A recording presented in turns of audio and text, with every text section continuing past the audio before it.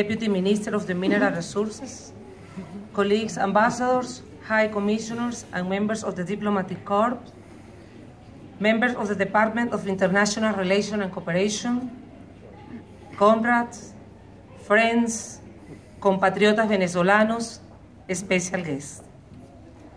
I will not give a long speech, don't worry. I just want to thank you for your presence here today. To the South African government, thank you for the good relation that we have so far and which have gradually increased. This year, we celebrate 204 years of the Declaration of Independence of Venezuela.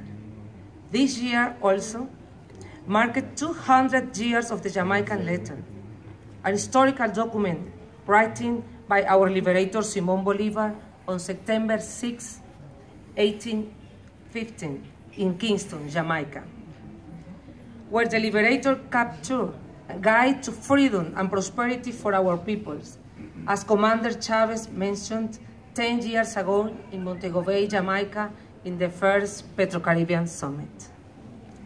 In this letter of historical significance, the liberator reflects of the struggle for independence in a regional context.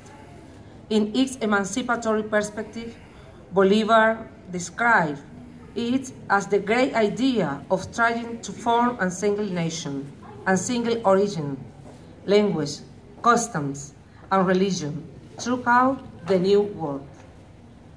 The validity of the Bolívar reflection is also seen when he said that the veil was torn and we have seen the light, and they want us to return to the darkness.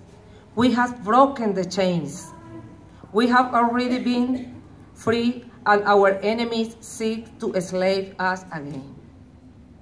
2104th anniversary of independence of Venezuela is a date of ratification of our consciousness and of anti-imperialism thought, as well as our full determination to defend, under all circumstances, the popular sovereignty of all Venezuelans, coupled with the continuance of our foreign policy of solidarity, which we have named Bolivarian diplomacy of peace, as it seeks to